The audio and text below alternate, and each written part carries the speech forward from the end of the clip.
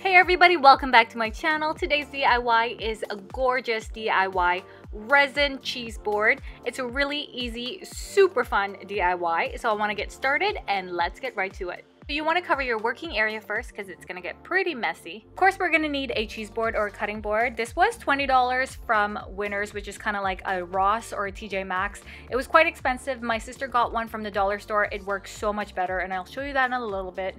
But whatever one you get, you do want to take some painter's tape so you can prevent some resin from sticking in the back. Now this is the same resin I showed you in the previous video. This one is a 1-to-1 ratio. So all you have to do is pour in the hardener and you can pour in the resin all together. And it requires a mixing time of 3 to 4 minutes. Up next, you want to split up the resin into however many colors you want to do, really. So we're doing 4, so we put that in 4 different cups.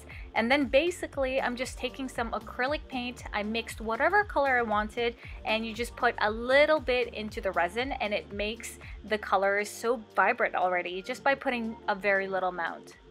So there are my colors, you know, very blushy palette that I'm currently feeling right now. So now you want to elevate your cheese board and probably put it on 2 plastic cups or whatever cups you may have.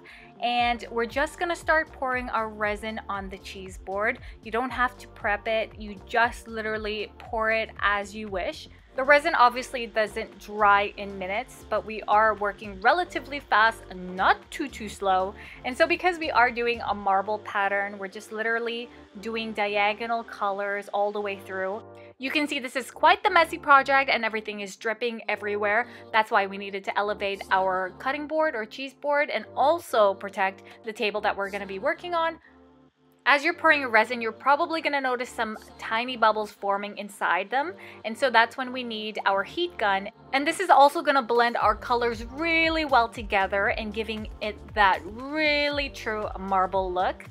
After you apply the heat gun over top, you can add more layers and just more colors if you want to, and then just keep on blowing those bubbles out. This particular resin is self-leveling, meaning if you do apply more layers on one side, it's just going to level out, so everything is going to be even. I also want to mention to get resin that's food safe because obviously we're going to be putting food on this. Once you're satisfied with the look, wait for 24 hours to let that all set. And any extra resin, you can just make some matching coasters with them. Now once your resin is fully dry, you can go ahead and take off the painter's tape in the back. Now this could be a really annoying process if you didn't cover the back correctly and your resin is stuck on the actual cheese board. You're just gonna have to take an X-Acto knife and try to scrape that off. Obviously be careful because it's wood and you can scrape all that pieces off. A couple tips after having done this DIY is I should have gone with a lighter cheese board for the background because it would have showed the color a lot better, like this one. This is a cutting board actually from the dollar store, and it was way better because it had a thicker grip and the handles weren't as round, so the resin was actually easier to take off. Make sure you comment down below and let me know if you want to see a DIY on this beachy resin cheese board. But I actually really love how this one turned out because it's so subtle and beautiful.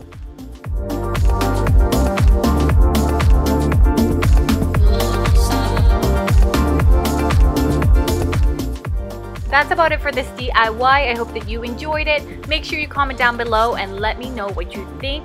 Also, don't forget to subscribe to this channel and give this video a big like if you loved it. I'll see you in the next one. Bye.